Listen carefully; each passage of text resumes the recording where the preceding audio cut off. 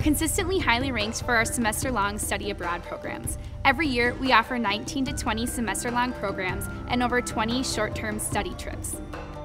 I went to Spain for 5 weeks and I lived with a host family and took 8 credits. I studied abroad in Rome, Italy and Athens, Greece.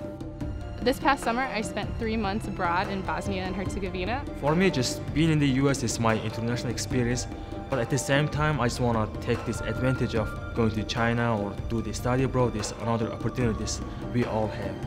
My first internship was during my London study abroad program. I worked for Clement Worrell, a corporate events company. Being in the classroom and hearing students from all over the world talk about their experiences has really helped me so much already. You understand where they came from, where they grew up, what they like to do. You experience their culture. I went to Scotland and studied fine arts. And then I went to Scandinavia with the Institute for Women's Leadership. This fall, I'm actually going to the south of France to fulfill my minor in French. South Africa was amazing. The best 4 months of my life. I was able to scuba dive, go on safaris, bungee jump. I did a short-term trip to Cuba. We focused on Cuban history, their current political situation, and their future. This last summer I had the incredible opportunity to go down to the Yucatan Peninsula and spend my summer in Merida. And there I was teaching English and performing missionary work in a local parish. I discovered myself, I discovered, the person who I wanted to be. I discovered an incredible people down there and a new way of life. My experience is a testament to the opportunities that CSB+SJU students get every single day here on campus.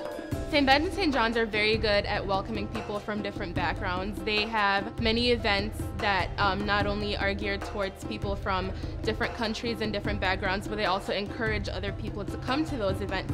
Just a couple weeks ago, we had a festival of cultures, and students from all around the world got to display the culture that they came from and offer a piece of it through either food or a dance or some kind of skit. I truly don't know if I'd get those experiences if I went elsewhere, and people here are just so psyched about all those opportunities to travel and learn, and that you might not get at another university or institution.